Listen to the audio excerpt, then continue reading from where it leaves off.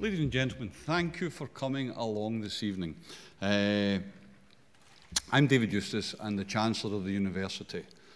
One of my main roles is to host the graduation ceremonies as titular head of the university, but one of the other roles I've taken on is to host these evenings. This is the third in the series of the Chancellor's Talk series, and the aims of the talk are basically to bring to an audience people who have achieved, pushed, tried, and gone beyond what we would most regard as normal. They've pushed themselves as far as they can go. And to give you guys the opportunity to hear their stories, meet them, and ask questions of them. We launched the talks last year with legendary graphic artist and designer Milton Glaser, who is not necessarily a household name, but Milton is the author and curator of the I Heart NY logo. It's probably the most recognisable logo in the world. And we followed this up later with Jeremy Thomas, who is the UK's greatest independent film producer. At 38, Jeremy won an Oscar for making the movie The Last Emperor, went on to do things like Sexy Beast, Merry Christmas, Mr. Lawrence, Rabbit Proof Fence, Crash, Naked Lunch. His list really does go on and on. Tonight, we are joined by another incredible mind. Someone who, when you hear the story, it just inspires you. Tonight, we're joined by the British polar explorer, Anne Daniels. And I hope each of you leave tonight with something that might just lift you, something that may just make you think, I'm going to go for this, I'm going to try it.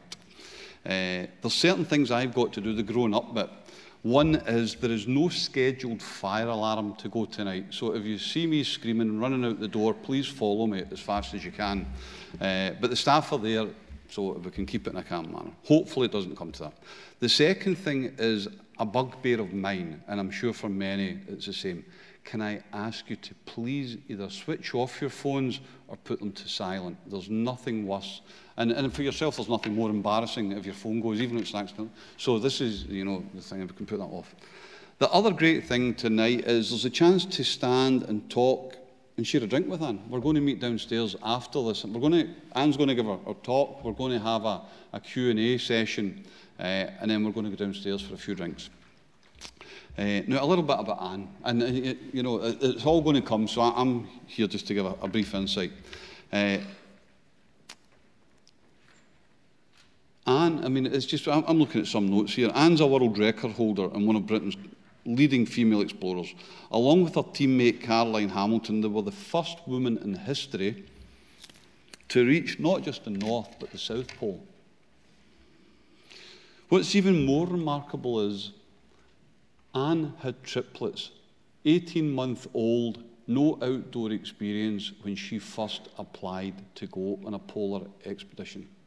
That to me is remarkable. That is what, I don't know what, and maybe it's a chance to ask Anne, what was it that day? Were the kids that much trouble that you thought, I'm out of here, you know?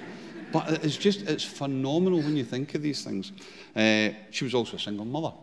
You know, if you take that into context, these are the kind of minds that we should cherish, that we get the chance to meet, talk to, and ask questions of.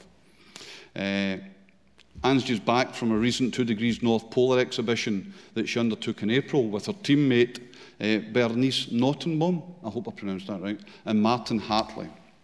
Working with NASA and ESA, Anne has explained it to me, I can't pronounce it, so I apologize, but Anne will explain what it is, to measure ice thickness and take snow measurements while skiing from 88 degrees to 90 degrees, which apparently is 120 miles. There's not much I can say other than it's great pleasure tonight to introduce someone of Anne's calibre here to come to Napier as our third guest and to thank you guys for supporting this. It means a great deal. Prince Charles once described Anne as a wonderful example of determination and true British grit. Please welcome Anne Daniels. Anne Daniels. Thank you.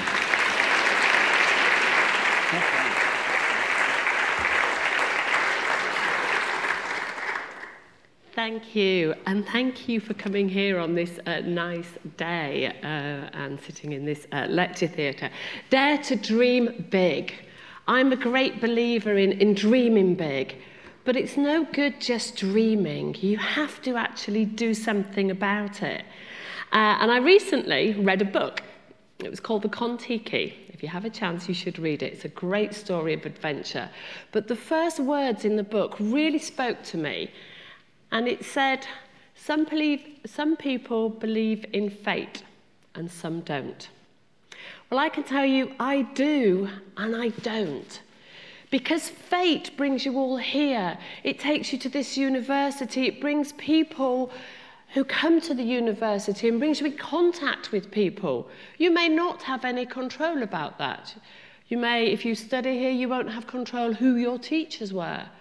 But where fate stops and you step in is you can control what you do with fate, who you talk to, who you stay friends with for the rest of your life, who you decide in 2 seconds you never want to see again. And it's the same with opportunities. They come to you at all times, and sometimes you may choose to let them go. Sometimes you may not see them. Sometimes you may be afraid to follow them because you think you're not good enough. Those are the ones that I would say to you today, don't let them go. Grab them with all your hands and do everything you can to follow those opportunities, because that's where you take over from fate. And don't let fear of failure stop you, because if you don't try, you will never succeed. And if you don't make it, you may have had a great journey, and you will certainly have learned something about yourself and something you can put into new opportunities. So how did it start for me? Yes, I did have triplets, but I am just quickly going to even go back and say I came from a working class background and I went to a normal comprehensive school. And that's where I learned to believe you can do the impossible. I wasn't that good at school, and it's true to say I perhaps didn't apply myself. One of the teachers believed in me. It was a maths teacher, because I have a natural aptitude for maths. And he pulled me on one side and said, if you carry on like this, that's fine, you're going to fail everything. But you have a brain, you are so bright. If you actually work, you could achieve so much more. And I could have just carried on the way I carried on. But because he believed in me, nobody had ever believed in me before, I thought I'd have a go. And so I actually left school. I wasn't going to take any exams, but I actually left school with 9 GCSEs, which for me and my family were unheard of. I was the only one that ever got any. And I went on to get a job in a bank. That was going to be my great achievement in life. And again, for my family, nobody had ever worked in that kind of an industry. And I worked really hard, and that was my sense of purpose and my great achievement. But life changes. And actually, how did I go from a financial background to a polar explorer? Well, it was right. It was the birth of my triplets. I had 3 children. I hadn't expected to have 3, and that was a huge challenge. And so I left the bank. I was going to go back and be a junior management. Wouldn't that be great? But I left, and I didn't go back. And I started to look after them. And it's hard bringing up 3 children, especially with the rocky marriage. And my husband didn't really deal with that very well, and we ended up splitting up. And I loved it, the challenge of looking after these children. And I realized if I could do this, I could do anything. So I literally saw an advert in a newspaper, and it asked for ordinary women to apply to become part of the first all-female team to walk to the North Pole. Now that's one of the opportunities that fate, I just happened to have seen it or was shown it. And I could have let it go. And there was every reason not to apply. I had never had walking boots on my feet. I'd never had any outdoor experience. I was a single mother of small children. I knew nothing about the North Pole. But I thought, well, I'll just apply and see what happens. I don't think I really thought I would get on the team, but I'll just see what it's all about. So I applied. I had my first big challenge when I got a kit list through, because I didn't own anything on the kit list and I couldn't afford to buy anything on the kit list. But where there are challenges, there are always solutions. And I lived in a military town, so I called some friends up. Within 2 weeks, I had everything I needed on the kit list. It was all a rather strange shade of olive green, but it would do. And I was given instructions to arrive on Dartmoor. Dartmoor is down in the southwest, and it is, when the weather kicks in, it can be, for me, the most miserable place on the planet. It's got bogs, it's just full of marshes, and there are tors and hills. And when I arrived, over 250 other applicants turned up. Every one of them were outward bound instructors, mountaineers, really hardy outdoor types. They had done everything, and I literally was the only person who had done nothing. It's fair to say I completely failed, completely. I was out of my depth. The rucksack I had on, I'd put too much in there. I was in pain after an hour, and they walked us for about 9-10 hours. After 2 or 3 hours, when it got dark and it was miserable, I was crying without letting anybody see me. And I just put one foot in front of the other, thinking, what am I doing here?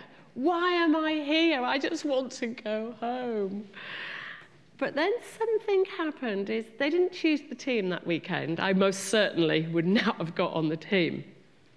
What they did is they called everybody together and said, okay, you know what we're going to do. You've got 9 months, and you can give it up if you want to give it up, and don't come back. But if you come back in 9 months, we're going to have 4 days of this, and then we're going to pick the team. And at first I thought, well, I'm not coming back, I'm not coming back. I'm going home, that's it. And then I began to think, well, I've got 9 months, actually. And what I had done is I'd put one foot in front of the other when everything was painful. I'd been tested mentally. The other girls found it really easy. So I figured that if I gave everything, then I would know at the end of 9 months if I was good enough. Or I could give up. I chose not to give up. So the next 9 months was on my own with 3 18-month-old children were spent. I asked the local gym to sponsor me, and I would put them in the creche where I worked out upstairs. And then in an afternoon when they slept, there was no coffee and friends around for me. I was doing military-style circuits in my back garden, which wasn't very big, and running around. The neighbours thought I'd gone absolutely mad. But bit by bit, I got stronger. Friends taught me how to read a map. I couldn't even read a map. And in 9 months' time, I went back down to Dartmoor, and as I walked through, the selectors recognised me for all the wrong reasons. Oh my God, what's she doing here? And I've kept in touch. They were absolutely amazed that I'd bothered to turn up. But there was a difference. This time I knew what to do, and I was strong enough. I could be part of the team, I could read a map, and I could perform. And instead of being in absolute pain and horror, I loved this Dartmoor that I thought was hell on earth, and really enjoyed the outside. I'd found something I'd never knew, and I found a little bit of me. It made me feel alive. And so at the end of that selection period, I certainly wasn't the best there.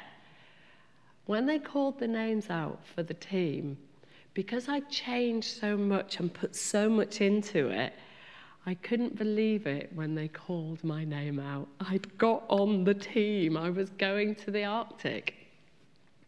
This is my introduction to the polar world, and it was a relay. I was really fortunate. I was on the first leg of the journey. So there were 5 teams of 4 women with 2 guides, because obviously we had not the skills to travel on the Arctic Ocean. And I was in Team Alpha, Bravo, Charlie, Delta, and finally Team Echo was the last team. But when they put me on the Arctic Ocean, and I learned how to ski, I'd never skied, of course, I loved it. this was nature at its best. And we couldn't hide out there. It didn't matter if we were rich, we were poor, or what background it came from. When you're living on the edge of existence, it's who you are inside that matters. How you react with people, how you conduct yourself, and your honesty and your integrity and your willingness to work for the team. And the team were great. And I found at the age of 30, with 3 children, what I was meant to do for the next step of my life. Like I said, we were on the first team. We only covered, we covered 37 miles, which was a lot for the first team. Then Bravo came in, Charlie Delta, and finally on the 27th of May, 1997, Team Echo stood on the pole. We'd done it our own way. It was a relay. And when they stood on the pole, I was back home. But it felt as much an achievement as us who'd gone home than the girls that stepped on the pole, because we'd worked together. But that expedition lit a fire in me. And dreaming big is not just one thing. You have to improve and look. So 5 of us got together. We made a plan, where all best plans are made in the pub. We want to do something else, but we want an expedition that's ours and that we put together, we plan, we train for, we execute. And so no British women's team had skied across Antarctica from the ocean to the South Pole, and that seemed to us to be a big challenge for ourselves. So the team of 5 were Zoe Hudson, Paul Oliver, Caroline Hamilton, myself, and Rosie Stancer. And this time we learned everything, and we really worked hard. We had to learn how to navigate by the sun, because out there, so close to the magnetic pole, we were walking to the true pole, but compasses don't work very well. You can't use a GPS because the batteries don't work. We travelled in single file. Antarctica is the windiest continent on Earth. It's the highest continent, it's the coldest continent. It actually holds over 70% of the world's fresh water in its ice cap, but it's technically a desert. There is no rainfall, there are no pools of water, so all our water was the snow around us that we melted and made drinks. And we travelled one behind the other. We came across one large crevasse and some small ones for 700 miles. But the thing about Antarctica is if you keep going, and it is a battle of the mind because you are walking, it took us 61 days, and you are walking, pulling a heavy sledge across rough ice and snow in terrible temperatures for 61 days, and you don't see anything else. The sledge is heavy, and so you just keep going. When I say you don't see anything else, you see an occasional mountain, and the Thiel Mountains halfway. Otherwise, it is just mile upon mile upon mile of ice and snow. We each respected each other. We had our jobs. Myself and Caroline were the navigators. Pom learned all about food, and she put all our food and cooking. Rosie did all our scientific work. It was an expedition with a little bit of science added on. We felt while we're there, we took weather data for Exeter University, and Zoe was our doctor. And by working together, eventually after 61 days, we saw the South Pole. We skied on in, and we put our flag up the way all Brits do. Bubba's is a great stars and stripes, because at the South Pole is the Amundsen Scott Polar Research Base. So it's full of scientists. And they all came out of the base. They were just fantastic to greet us and took photographs. And I remember clearly the commander from the base stepped forward and said, I understand, you're at one with nature. If you want to put your tent out here and stay out here, we'll respect your wishes. However, if you'd like to come inside, we have food and we have champagne. I ate 18 sausages. So we'd gone to the South Pole, but no women's team had gone the whole way to the North Pole. I began to do a small bit of guiding, and that's where my dream really was, to go the whole way to the North Pole in a women's team. We'd done it in relay, and it had never been achieved. And to think about how difficult it is, in 1909, Peary first claimed to get to the pole. When I put the team together to go to the North Pole, in 2002, only 68 expeditions had ever made it, including with dogs, skidoos, or any other way across the surface. When you think of the thousands that have climbed Everest, and many who go to the South Pole, it was a huge undertaking. It took me a very long time to persuade Pom and Caroline to join me. They had already been on the relay and had some concept.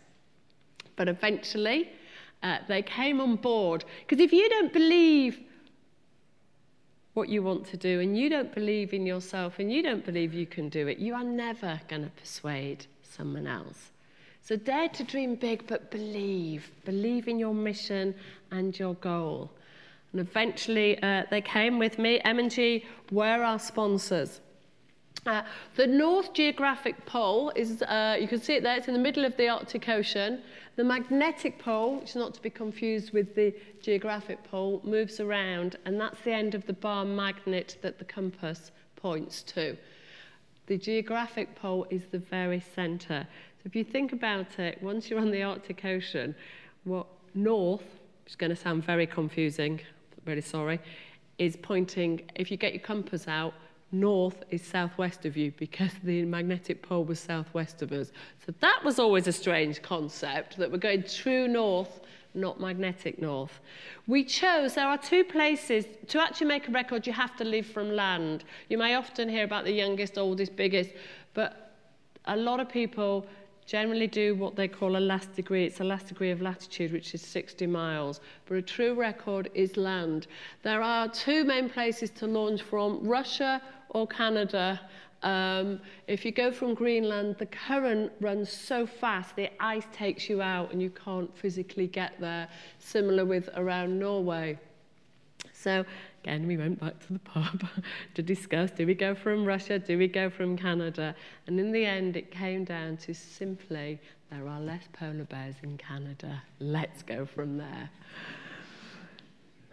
To leave from Canada, Ellesmere Island, you can just see it, hopefully there, you may not, it's quite a distance. It's a shorter distance as the crow flies to the North Pole than Russia, but because of the way the currents, the ice is always going to land, so you actually have a farther distance. If you leave from Russia, the ice, because of the currents, goes towards the pole. So it looks shorter, but physically it's longer. It looks simple there, just a little dot that we're going to go to. But actually, nothing is simple. It's not like Antarctica where you walk 1 mile and you're gone 1 mile. The North Pole moves constantly. The ice splits. It rises up in pressure ridges. It is horrific. The temperatures in a marine environment are much worse than the dry environment of Antarctica. I thought I knew what to expect. I'd been on the first leg of the journey in 1997. In 2002, when we went, temperatures were so cold. I have never experienced cold like it since or before. It was a really cold year. And temperatures for the first 27 days were between -48 and -56 on the thermometer Celsius. To put that in some context, your freezers are around -18. So think about what it's doing to all those sausages or Scotland salmon that it's doing in there. It was trying to do that constantly to our fingers, our toes, anything that wasn't moving was in absolute danger of freezing. And I sort of expected that would be cold, not that cold. But what really shocked me and what we hadn't expected was our brains slowed down. We were in a mild state of hypothermia for the first 27 days. So we would pick a bag up and stagger to the sledge. And I remember I led from the front in the first 3 days because I had guiding experience. And I remember in the third day, about a third of the way through, just stopping and thinking, I can't see. I've gone blind. I don't understand it. I've never heard of extreme cold making you blind. And then I realised that what had happened is the ice had built up so much on my eyelashes, I was literally stood there with my eyes closed. So who needs eyelashes out there? Off they went. During the early days, we constantly had to look at each other. We couldn't wear goggles as we did in the South Pole because as we breathed in the damp air, they just constantly fogged up. And the ice moves towards the land in Canada, so we were going over huge ridges and we had to see. So we constantly checked each other's faces if we got frostbite and would warm each other up. If it was bad outside, when we got in the tent, because of weight, we didn't have a tent floor, we couldn't carry enough fuel to heat the tent, so it was the same temperatures in the tent, but we weren't moving. It was freezing. And you have to think about, what are you going to give up to follow your dreams? Well, we, in Resolute Bay, where we were doing our preparations, at first we couldn't pull our sledges, so we got rid of everything that we didn't need. Wrappers, half a toothbrush, a couple of cameras. We just took one small camera that took video and cameras. Even our toilet paper went. You know you're dedicated when you're prepared to wipe your bottom with ice wedges at -58. But you have to give things up, and you have to put yourself out there. Nothing worthwhile is going to be achieved without some sacrifice. So all we had was 2 small cookers, a mug, a spoon, a diary and a pencil. If we couldn't eat it, couldn't get us to the pole, it didn't come. We went 80 days without washing or changing our clothes. We had carbon monoxide poisoning on day 6. The vents in the tent had frozen up, and actually this is a clear picture, but when we lit the cookers, the steam in so cold filled the tent, and we hadn't seen the vents had frozen. And I looked at Pom at the end of cooking one day, and she literally collapsed in front of me. We dragged her out, and for an hour she didn't know her own name, didn't know her brother's name. We had to bring her round and then put her in bed, and we watched her constantly throughout the night. Will she survive? I thought the expedition had done then. And she was okay, and I spoke to her the next morning and said, do you want to give up? Do you want to stop now? Because as much as I believed, it's not for me to drag somebody along if they think they're going to die. And Pom is extremely brave and said, no, I want to keep going. I want to keep going. So that day we kept going, and what we did then is we cut a hole in the roof of the tent, and we always cooked with the doors open, which meant it was really cold. But we weren't afraid anymore from carbon monoxide poisoning. Within 6 days, because of the steam and the cold, our sleeping bags were so frozen we had to break into them and climb into them through the ice and lie there. We thought things couldn't get worse, and then things can always get worse. We put our tent up, and the ground that we put it on was flat.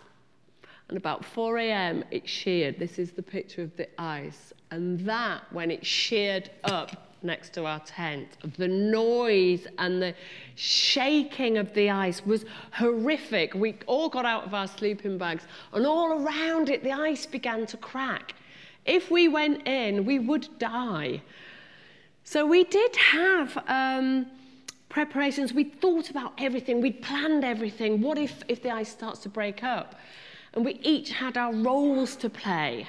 And we played them. Mine was in the tent, and I could feel the tent shuddering and the ice cracking. And I just threw everything out. Couldn't see anything. Pom grabbed everything and threw it in the sledges. And Caroline's job was simply to watch for the last second when we had to get out. And the trust I had to put in here when I could feel the ice was huge. But we did, because you have to trust your teammates. You have to trust each other. And eventually we got out. And I also believe you just celebrate whenever you can. So we stopped, we celebrated with the only thing we had, which was a couple of pieces of chocolate. I ate 25 kilograms of chocolate on that expedition and still lost 2 stone in weight. And then as we stood there, Paul looked at me and went, I'm slightly freaked, the wind's changed. And I said, well, I am slightly freaked as well. You know, we just nearly died again. And she said, no, the wind's changed. So I said, well, let's put the tent up, let's have some breakfast and just see what's going to happen with the weather. Within 10 minutes, the wind had picked up to such an extent we knew that we wouldn't get the tent up properly. So we went into our other emergency pom-pom routines. Why it always had pom, I have no idea. But if you take the tent out of the bag when it's windy and the wind catches it and it goes, you're going to die. It takes 2 days for the plane in good weather to get to you from where they are. It's not one of those areas where you can just call emergency rescue and an hour later they're there. So you have to be able to look after yourself. You can't build a snow hole on the Arctic Ocean. You'll drop in. So we clipped it to Pom, and the wind was so ferocious it picked up Pom, the tent, and her heavy sledge and slammed her against the bridge and damaged her shoulder. So we knew we wouldn't get the tent up. We put it on the ground, we put the sledges around it, and we crawled under the tent material, and we lay there for 3 days while the wind battered us. All we had was a few bits of chocolate and nuts and some water, and we just couldn't do anything. And in times like that, when you can't change, we couldn't change the wind, we couldn't change the fact we couldn't get out of our tent, all you can change is you and how you deal with it. And so I won't say we stayed positive, but we didn't freak, and we lay there next to each other. We couldn't speak because of the wind, even though we were next to each other, and time kind of stood still, and all bad things do come to an end. So after 3 days, the sun came out, the wind stopped, that was our covering. So what do? You're so far behind schedule, you're not going to make it. It is the best travelling day of the expedition. Well, we just took the day off. We put the tent up and we talked about what we wanted to do. And did we want to keep going was the first. And quite surprisingly, we all did. We'd been through so much. We didn't mind now if we didn't get to the pole, and that's the honest truth. It was no longer about we're going to make it, because we really thought this is impossible, but we don't want to give in. And the moment we give in, we have failed. So we're just going to do every day. And we looked to the future and went ahead positively. And we're going to have a great journey and do the best we can do today. Well, not that day, because we had a day off, but the next day. And so we left the tent the next day, a little bit battered, a little bit scared, but positive. But as we skied forward, we realised we'd all got frostbite whilst we were under the tent. Caroline's fingers were frostbitten. That's when they're better. They were bulging and blistered. And so she couldn't get them out in the tent or obviously outside at the time. She had to keep them with 3 layers of gloves and keep them warm at all time with any chance of recovery. But she couldn't do anything for herself. So I would cook and give her her food, and she'd sort of eat it with a spoon. In the morning, we dressed her. She couldn't even go to the toilet on her own. The mother of 3 children, Caroline and I are very close still. But she didn't think, what can't I do? Because that's easy, isn't it? Well, you know, when things are difficult, you can go inside yourself. But she thought, what can I do? And what she could do is she could pull a sledge. So that's what she did. We were actually 3 to a sledge in the early days because of the heaviness and going over the ridges. So she pulled it from the front, and Pom and I would push behind, and then we'd go back and get the next one. The terrain to the North Pole, I was asked earlier which is easier, south or north. The North Pole terrain is horrific. It's brutal. It's mashed up ice that moves and always against you.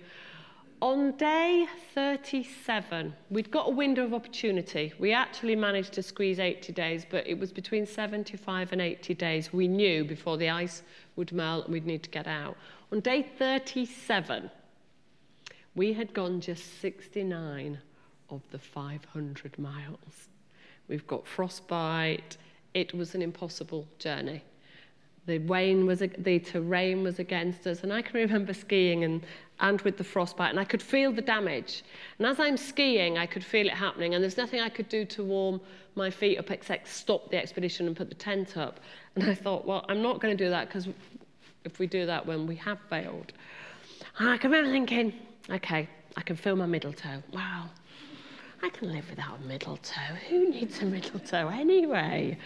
And my little toe, I didn't feel that going at the time. Yeah, I don't my little toe. Oh, big toe, that's when I've done it. I'm not having that. And it seems mad, but at the time, that's how I felt. Caroline's fingers were bad, Pom's toes were really bad, and we had a lot of conversations because she really couldn't ski fast and she got wet gangrene. So each night we would care for her because there was no blame in the team. We all had difficulties, and when anybody had difficulties, we cared and we looked at how we could help each other. And we put dressings on a night. Pom skied for 47 days on those feet. 47 days. We had a resupply on day 47, and we knew long before that Pom would have to get on that plane or she'd lose her feet, and that would be the end of it anyway. But for me, who'd put the expedition and was leading it, it was important she made the decision, not was pushed out. And when the plane came and there's a medic on board, she exited the expedition, which was a brave, brave decision. I never considered, strangely, getting on the resupply plane. I did think we're not going to make it. And my motivation wasn't good enough at the time, and we missed Pom. And then Caroline and I, something kind of magical happened. We had over 300 miles and less than 30 days. Pom became our driving force because she had sacrificed her dream. Also, when she left, the weather changed. It got significantly warmer. And as you go towards the North Pole, the ice is less. So it's thicker near the coast where it's all been pushed. So you get more areas of open water, more areas of thin ice. So you're constantly going around things. But where there are problems, there are always opportunities. Sometimes the split would be like a river and you could see the other side, and we'd find an island and get away. It was always about, how do we get over this? How do we get around it? How do we just keep going? Where you get open water, you do get bears. Not on this expedition, but I was stalked on a solo expedition when I was on my own for 3 days by that bear. It was the most terrifying experience of my life, without a doubt. But when I came out of it, we both survived uninjured. Equally, it's the most unique and wonderful experience of my life. So I carry him around to remind me to be brave in situations, and that sometimes the things that we fear become the things that are most precious to us. We did new things on this expedition. A guy called Borger Ausland had designed this suit, but teams didn't swim out in the Arctic Ocean, but the ice is getting thinner. And so we had Mr. Orange, which is basically just a plastic bag you put over your clothing. And at first we were very afraid. Nobody wants to go in the dark, deep Arctic Ocean. I've seen those films where giant octopuses come and get you. I know what happens. So first we used it to go across thin ice, because we had to go across some of the ice. And we couldn't go across without it, because if we went in and we were wet, we would certainly die. But if we stayed dry, then we could survive. Thankfully for me, that is a picture of Caroline. I'd gone across, and I'm a little bit lighter than Caroline. And she didn't quite make it. But she tested it, and it worked. And she stayed dry, and she broke the ice all the way to me and got out the other side. So the thing that we were afraid of suddenly became the thing that helped us, and we began to use it in earnest. And at first we were a bit clumsy and we'd pull the sledge behind, but we got better at it and better at it. But just because something's working doesn't mean it's the best way to do it. So I would always challenge you to look at new ways. And we began to think, why are we getting in? We've eaten most of our sledge, we've burnt most of the fuel, not sledge, the food obviously, burnt the fuel, so we began to use the sledges as surfboards. So we didn't get in the water. We used the sledges as bridges, anything. As soon as we came to an obstacle, we stopped thinking, oh gosh, not another obstacle. It was just, right, how do we get around this? It always became about how can we keep going. We added hours to our days. We would ski extra hour just each day. Sleep became less. When we took a break, if there was a ridge, we always went over it before we took the break, if it was our break time. If there was an open water, we always went over the open water. And by doing that, suddenly we became a force. We began to realize that this impossible thing may just be possible. But I don't think it was until 2 days before that we began to talk about the pole. It was never mentioned until 2 days before. We knew we had 2 days because the plane was on its way. It takes 2 days to get to us. We knew that, and they'd set off. They were coming. The ice was melting. The logistics had taken it. This is your exit. We still had 60 miles to go, so we weren't there by any means. And that day we went mostly east. We couldn't get over. This body of water was over 1 kilometre, which we couldn't swim in. It was too dangerous. And I really thought at the very end, oh, we're so close, and we've only gone east. And we both sort of cried a little bit. We didn't tell each other. And we figured, well, we're not going to sleep because we have to give it everything in this last 2 days. But we checked our GPS at the end of what would have been the first days, 24-hour darkness, so we didn't have to sleep. And even though we hadn't skied north, the ice had now started to move north. So we'd started to move further and further north, and it speeded up. And we just kept, as we were walking, it was going faster and faster. But I don't think it was until we got to the last ridge, we got the flag out. So to find the North Pole, we navigated with the sun and our watches. But to find the actual North Pole is where we got the GPS out. Because the North Pole is a fixed place and you're on a moving crust of ice, as you're actually coming up to it, the ice that we were on was moving over here. So suddenly it's behind us. How does that happen? And then the ice might move over here, and then it might move here. So it looks as if the pole is running away from you. So you literally get the GPS out and count down the coordinates. The North Pole is 90 degrees north. We went over the last ridge, and this body of water was in front of us. We thought, we can't swim around with the GPS. We worked our way onto that little island by the crack. And we stood there looking at each other, and the North Pole was out in the water. The plane was literally hours, 2 hours. What are we going to do? We can't be 30 metres from the pole.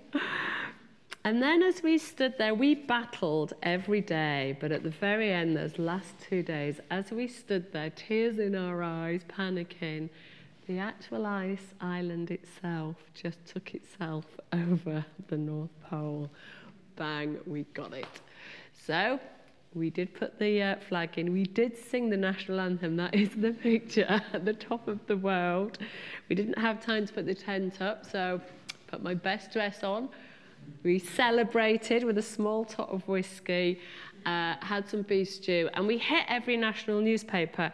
And it always said, Anne Daniels and Caroline Hamilton, the first women to walk to both poles.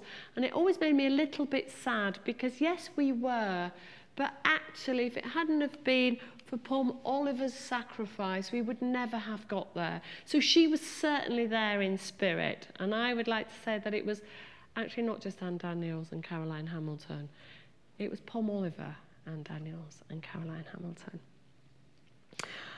And so I'm just going to, it was just the most amazing feeling. And then what do you do? Don't worry, I'm not going to go through a lot more expeditions, but I just want to sort of, for the last sort of 5 minutes, take you through where I moved from there and evolved, because we were the first women's team to do both poles for the whole way. But for me, the records just weren't enough. I wanted something else. I loved this place. And I wanted to do something different. So thankfully, In 2009, Pen Haddow came to me, and he had put, we talked about this a lot. He was the guy that did the original selection, and we'd become really good friends, and we both talked about the passion. And he had put together an expedition. Now, this guy is one of the toughest men I know. He was the first man to go unsupported from Canada to the North Pole. So a huge expeditioner in his own right. And he had put this expedition together with a lot of scientists around the world to measure the thickness of the North Pole ice cap so that they could understand when it might disappear and what's happening up there. Martin Hartley, who's also in the picture, was his photographer, because whilst we were working with scientists to try and give them data, there's no point in actually finding out if nobody cares. And the only way to get people to care, the real people, is through film and photographs. So his job was to photograph and Pen, which I thought was a pretty brave stroke for a guy who's a great expeditioner, said, "Anne, I want you to lead my team and me on the ice from the front." First I was a bit, me? And he said, "Yeah, not because you're a woman or it's good for PR, because I think you're the best," which was marvellous for somebody like him to say that. And he couldn't do it because he was taking the science. So Prince Charles was our patron, and we hit the Arctic Ocean. My job was to go to the front and lead the team physically the whole way, find a route, and make sure we had enough space for everything. Martin's was to take photograph and video, and Pen's was to do the science. And what I'll say about this, what I wanted to show you this, was that team had 3 goals. It was to go as far as possible, to take photographs and do the science. And we're all expeditioners, so we all feel passionate about going as far as we can. And so that's what we did for the first day and the second day, and then realised, oh my gosh, we're not doing the science. So then we'd spend 2 days doing the science. Oh gosh, we're not doing the photographs. And then we'd spend 2 days doing the photographs. And at first, it was a bunch of bananas. We're running around, not really achieving anything. And then we sat down and said, no, this is hopeless. What are we doing wrong? And we said, right, okay, let's go to what do we want to achieve? Who are we? We're a scientific expedition. That's what we are. We're not going to the pole to be the first, the best, the longest, the quickest. We're a scientific expedition. What's the next important thing? To take photographs, to share it with the world. And actually the least important thing, which was unfortunately my job, was to go as far as possible. So by looking at what we really wanted to achieve and working together, we became one of the most successful expeditions of the time. David Shuckman came in, and we did a fantastic expedition. The year after, we had different... Pen moved out and said, this is your team, Anne, now. Who do you want to bring in? Because it got so big, he was working with so many institutions. He didn't want to spend the time on the ice. So I asked Charlie to join me. And again, I had fear. Charlie's a big Royal Marine who's done a big expedition. Martin's huge. And as a woman, at first I was frightened. Am I good enough, big enough, strong enough with these guys? And I realised that I couldn't pull the same weight as them. I couldn't. We all trained hard. So I had to find out who I was and value what I brought to the team. And it was no good me fighting, I want to pull as much as you, because that would have slowed the whole team down. So I think you have to find your own value. What do you bring to a team, and be true to who you are? And what I brought to the team is I was good at navigating. I did all the swimming and the things that I could do. And the guys did what they did best. And by each of us doing the best that we can, again, we were a great expedition. We collected more data. We drilled the ice, but this time it was ocean acidification because the chemistry of our oceans is changing. So we collected water on the whole transit and took it back. And again, we worked with scientists around the world.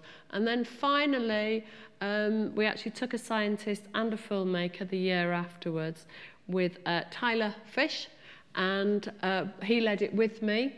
So I had 2 novices, and each night Adrian again would look at the ocean chemistry and the temperature of the water. I drilled on that. I loved that. I loved drilling because he obviously had too much to do. And Phil took a camera that was to be made into a documentary, with all his stuff. And I'm just going to play a little clip of some of the footage that he took.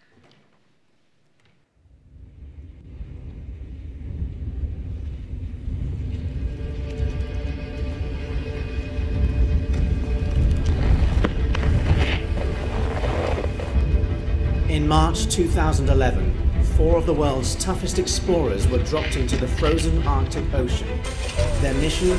To measure the thickness of sea ice in the most extreme conditions on the planet. Minus 20 at the moment, it's nothing. This is great. Braving temperatures of minus 75 degrees, they forced their way through Arctic storms towards the North Pole to collect data that will provide the blueprint for our future. It's melting from below as well as above. Their bodies under constant attack. My eyelids are beginning to freeze up. Their habitat the most hostile of all.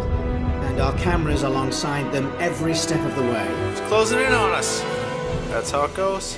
It's like some sort of roulette game. In 6 remarkable weeks, these hardened experts were at the mercy of the brutal Arctic weather.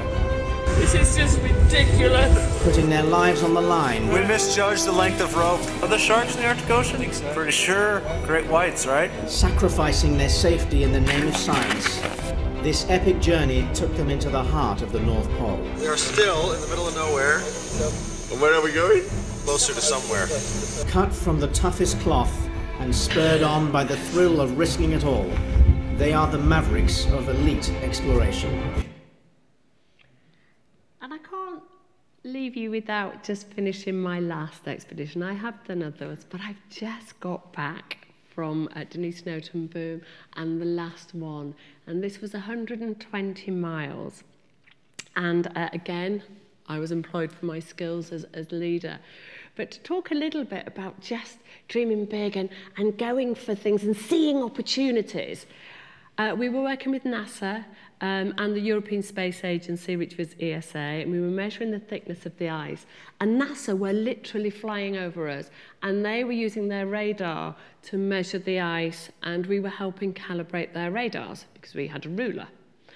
And at first we were thinking about how they could absolutely be sure they were on top of us with their flights. And we talked about bin bags and said, oh, you know, we're a climate change expedition. How can you see us? And I was having dinner 2 days before we were due to leave with the head of NASA. And he said, oh, the best thing, of course, is a radar. And I said, well, is that absolutely impossible? And he went, yeah, we've only got 2 days and I don't have any. I went, okay. And he sat there. That could have been the end. And he was eating. He went, but I know somebody who had a project and they've got them and they're in deepest America. And he went, we've got 48 hours. And I looked at him and I went, well, you are the head of NASA. And he went, I'm going to try. He went, I'm going to try. So he said, I'm sorry, I have to be rude. He got on his phone at dinner at that time. So within 48 hours, he had got permission from the guys whose project it was in America that he could take out their radars to use on his project. He had got somebody in deepest America to get them out of storage because what had happened, the project had to stop. The guy had, unfortunately, whose project it was, died. Got them out of storage. He got them to be delivered unauthorized to a pilot in America that handed them to another pilot in a major city in America, who then took them to Norway and handed to another commercial pilot, who then flew them to Svalbard, where we were. Then it was agreed, then they were commissioned, and then they were set up. And then he got it within 48 hours. And then he went, how are you going to get it on the ice? I went, well, not officially, because we're now taking, can you imagine, an American signalling beacon on a Russian military aircraft. So somehow I'm going to have to get this under my coat and in my sledge. And we did. Just as we were about to go, they check all your sledges. So it had all been checked. It had gone off to cargo. But because it's the Russians, I thought, Victor, I've got to put this coat in my sledge. Is that okay? And he went, yeah. And of course, the radar went in. So we got it there. There it was, 48 hours from a chance opportunity, a chance, let's just have a go. And what that meant was that NASA... Yay! Oh my God, here they come. I think I might cry. Jesus, there they are. I'm going to try and find them.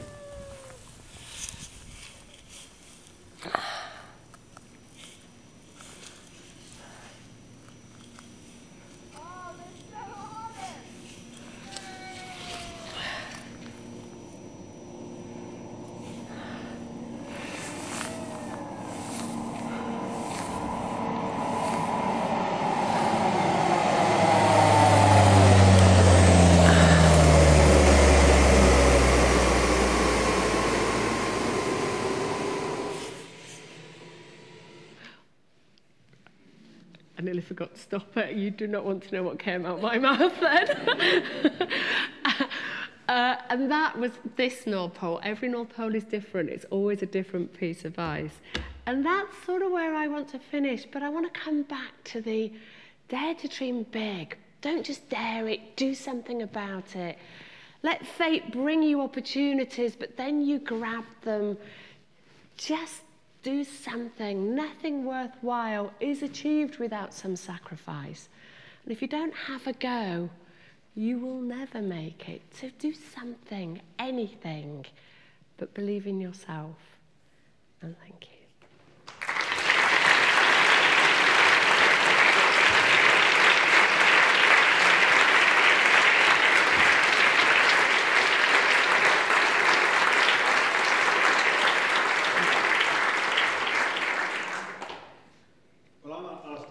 And I'm Vice Principal here at Edinburgh Napier, and I'm sure I'm speaking on behalf of everybody here when I say that was truly inspirational lecture.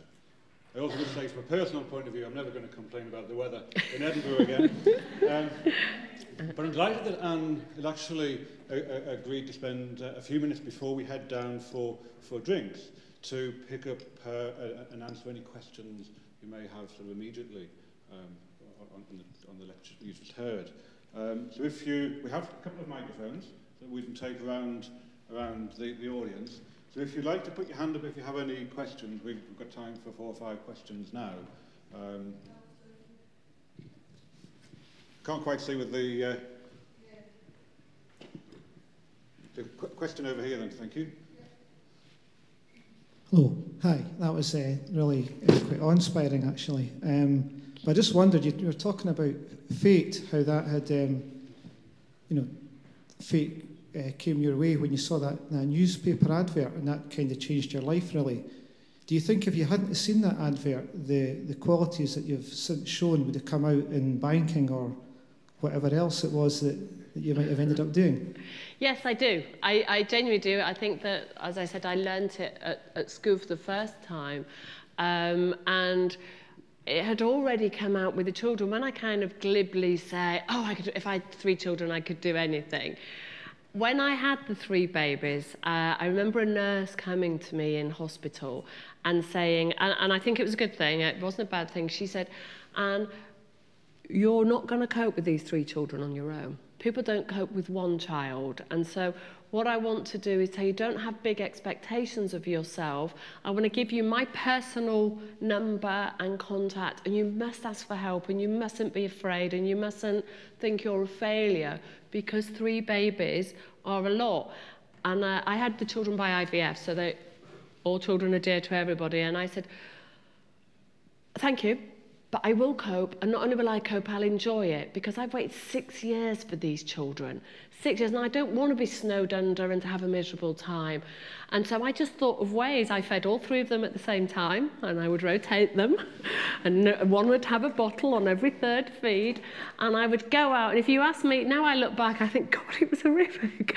But at the time, I had no concept, and I was going out for a walk with them, and when they slept, like I said, they were 18 months, but for the first 18 months, small children are full time, and I loved it, and I was, it's fine, it's great. I was on an absolute high from just adrenaline the whole time, and I did cope with it, and I loved it, and I think those are the skills that I took into the polar world, that I can do it, I will do it, or I'll do the best I can do. And a lot of people also say to me things like, I was the only person on any of the expeditions. Polar exploration tends to be for the elite and people who have been brought up to believe they can do it, private schools, etc. I'm possibly even now one of the very few people I know who come from, if you will, a tough background. I was born in a city, Bradford, on one of the estates. So actually, for me, I had the perfect background. I knew how to be tough and how to keep going and how to deal with things that weren't perhaps all that great. So no, I do think that even if I hadn't seen that advert, something else would have happened. I wouldn't have gone back to the bank. I might have started my own business. I may have done something else. But after the children, I was starting to think bigger. And they were a great it's a great dichotomy, I guess, because I left them to do this, but I needed to show them how to live, and I also needed to earn money because I was on my own. I didn't have any money to support them, and there was so much that I had to do to bring these children up properly and to the best of my ability. So I'd have had to have done something else. Thank you. Any other questions? Another question up the back? Okay. Firstly, I just wanted to say thank you very much. That was absolutely inspirational and real testament to what you can do with determination and focus and positivity. It was more a kind of slightly geeky technical question. You mentioned that you navigate by the sun a lot. In somewhere like the North Pole, where the terrain's constantly moving, and I'd imagine quite a significant amount of the time visibility is absolutely zero. How exactly does that work? Is there times where you just kind of have to go, well, we're just going to have to guess and wing it today and hopefully we can find something tomorrow? Sort of yes and no. I'm navigating by the sun in my watch, but there are, and I work out exactly where it is from the line of longitude, because that's the time zone. So I work it out, and every time we cross a time zone, a line of longitude, east or west, I have to either add or take on. So when the sun is up, that's very easy. And you can just do that. And you're never moving that fast, swinging during the day. And it's only 4 minutes per line of longitude. So it's pretty much, and because you're always going round things, it's never going to be absolutely. So you're going north. But when the sun isn't there, that's when obviously it becomes really difficult. We could lose the sun for 3 days. So every night before I went to bed on a sunny day, I would mark where north was. And then in the morning, and we did have the compass, it didn't work. In the morning, I would get up, and if there wasn't a sun, I would know where north was. I used to do a big arrow on the snow, and every night. And then you kind of almost used the force, and it was where the wind was coming, because the wind didn't swap about that much, and you could kind of tell when it did, where the wind was going, where it was going across your skis, what angle it was going. I had one of my daughter's ribbons, I always have it on my ski pole, so what angle that was also blown. The sastrugi as well, you could see they tended to go a certain direction for the prevalent wind, which changed as we got closer. So it was a little bit finger in the wind and a little bit of, proper looking and using the nature around you. And the compass did work if you really concentrated and took a long time. So if I got completely lost, I would then stop, maybe get the GPS out for a little while, warm the batteries up or the compass and get back on course, and then you'd have to again use nature. So it was just and it was amazing when you're out there and you have no TV and no distractions, you really become one with nature. And sometimes it was just a little bit of instinct. We were always on point because we used to check each night what position we were with GPS, warm the batteries on the cooker and check where we were. Because like you say, we were drifting. We could be anywhere. We had to always know. And then in the morning, we'd check again. And one night, that day it was further on, we'd done about 8 miles during the day, and when we slept we'd gone back 9 miles. 9 miles, that was a day. But yeah, so quite a good question. Thank you. Did we have another question up back here? Okay, this side first, then we'll come to the other question. Thank you. Thank you. I applaud your achievements. Where are we going? I'm here. Sorry, wait. Oh, yeah, sorry, it's coming out here. I'm sure we all applaud your achievements. I'm curious, how do you manage to persuade your range of sponsors to take part in each of these expeditions? That's a very good question. The South Pole, so the relay was quite a big thing, and it was covered by all the selection was covered by newspaper, media and TV. So that sponsorship wasn't too bad, and there was a lot of people with contacts on that expedition. But when we put the South Pole together, we were a bunch of women who'd not really done anything. We'd done the relay, but with guys we weren't known, and that was really difficult. I think I wrote 2,000 letters and got nothing. What was quite humbling is occasionally you'd get, I remember this letter from a girl, so I am going to come back to it, but I will have to say this. And it was from a lady who said, I've heard about you, and it was adverts in newspaper and all sorts. I don't have much money. I'm really sorry. you don't know me from Eve. I'm really sorry, all I can afford to give you is £50. I just was touched by somebody who could give me some money, and that was millions of pounds to me. But, so we weren't getting sponsorship, and we were running around, and we'd got newspapers on board, and it wasn't until 4 weeks before we were due to go, we still didn't have sponsors, when M&G, we had a meeting with them, and they just said, yep, we'll give you the whole lot, we'll believe in you, we're looking for something new to hang on to. And they gave us the whole sponsorship, everything. So it was letter after letter after letter of rejection, and then look, we'd have it, we got M&G.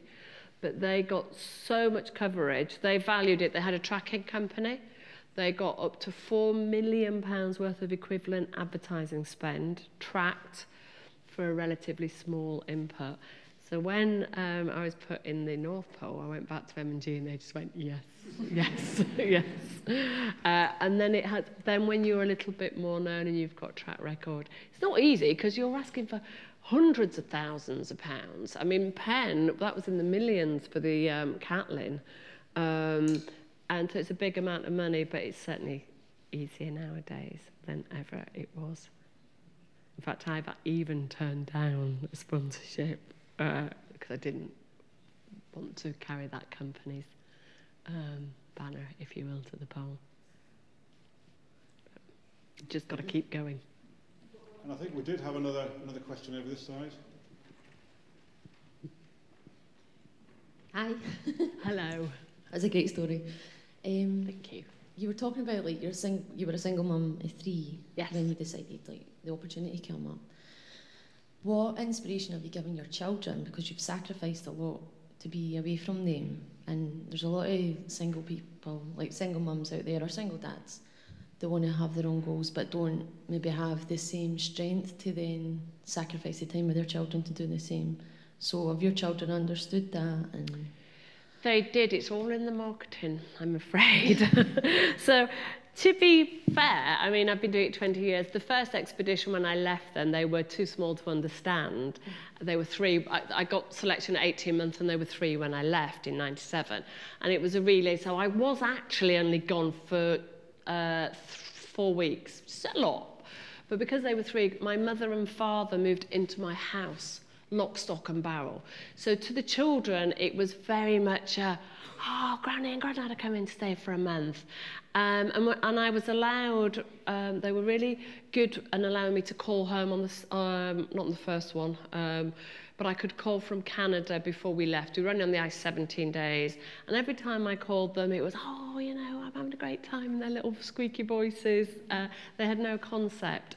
And then that actually, whilst the expedition didn't pay, because I got work speaking, it meant that I could be at home as a full-time mum for the 3 years, and I left in 2000 to the South Pole. So for 3 years, I got to be a full-time mum, just doing the odd talk here and there, and I wrote some stuff while I was at home. And then when I left for the South Pole, that was a big chunk. It was 3 months. But again, in the marketing, I went, I go here, and I wrote a wage quite openly into it because I was on my own with 3 children. I wrote a wage into the sponsorship, and everybody it was open and above board. And so I said to them, I have got to go away 3 months. My mum and grandma and granddad are coming back, and it means I can then be with you all the time. And you think about other mothers and fathers that have to work, and they can't take their children to school, and they bought into it, and they started to regurgitate it, which made me feel a little bit bad. But I believed in what I was doing. I believed in teaching my children, and it's not for everybody, but it meant for me I could do these great adventures and be a full-time mum. And they're 23 now, and I have a partner now and a 14-year-old, and we're really close. And now they look back and they say, we didn't even know it was amazing, and now we kind of think it's really amazing. And my daughter, one of them is at Queen Mary, she was doing the tweets for me this time, so I kind of get them involved on that. But what I taught them was, don't follow my footsteps. Don't think you have to do what I do or do my kind of achievement. I think you have to be brave to follow your footsteps, whatever that is. Lucy wants to be a teacher, Rachel's in nursing, Joe, he works at festivals all summer and travels. And I'm proud of them for actually not, I have to do what mum does. I want to live my life, and their life is theirs. So that's kind of how we've lived it as we've gone up. And I think if you're true to yourself, then I personally believe you are a better mother. And you've got to look after them as well, but you find a way to do both. That's great, thank you. Thank you for that. I suggest that's a great point to sort of draw the formal part of the evening to a close. But I'm delighted that Anne will be staying for a short while, joining us for drinks afterwards as well. And everybody, of course, invited to the drinks. There'll be an opportunity to catch Anne and ask questions as well. But before we actually sort of head downstairs for the drinks, I'd just like to say thanks to a number of people for tonight. Firstly, of course, thanks to our Chancellor, David Eustace, for initiating these Chancellor Talk series and for actually hosting the evenings. I think set out in putting together these events to bring to the university truly inspirational speakers who would make us all think and look at life a little bit differently. And I think certainly, tonight's speaker has done exactly that. So thank you to David for hosting these events and creating such interesting and inspiring events for our students, for our staff, and for friends of the university. So thank you, David. Thank you also to everybody behind the scenes who's made the event possible tonight. And there's too many people to mention individually, but it really was an example of actually a team effort to put on the event this evening and make it such a success. And I'm sure everybody would echo my comments on that. Thank you to you all for coming as well and for supporting the event. And it's great to see such a great turnout this evening. And at the start, David talked about hoping every one of us would take something away from this evening and something positive, that perhaps inspiring, make us think a little bit differently. And I know, certainly speaking for myself, and again, I'm sure for everybody else, we've done exactly that. I'm just a bit overwhelmed by the number of things I'm digesting and taking away, but genuinely inspiring. And of course, most importantly, thanks to Anne for the what is, I'm genuinely struggling for the words really, because awe-inspiring doesn't seem to begin to do justice to what you've described tonight and captured tonight. But really, truly thought-provoking and actually hugely enjoyable lecture as well. And the sort of thoughts I've a huge amount personally to digest, but around teamwork, around trust, around determination, dealing with setback, ambition, dealing with fear, and just having belief, and actually that daring to dream big and having the conviction, the determination to turn a dream into a reality. And I just think it's sort of mind-blowing and awesome. But I really kind of understand now the comment that I think Prince Charles made about a wonderful example of determination and true British grit. So thank you, Anne, for a really enjoyable and inspiring lecture. Thank you all for coming. Please do come and join us downstairs tonight. And good night, everybody. And also, please do join the Facebook page for the talk series, and very much look forward to in due course further talks in the series. So thank you. Thanks, Anne.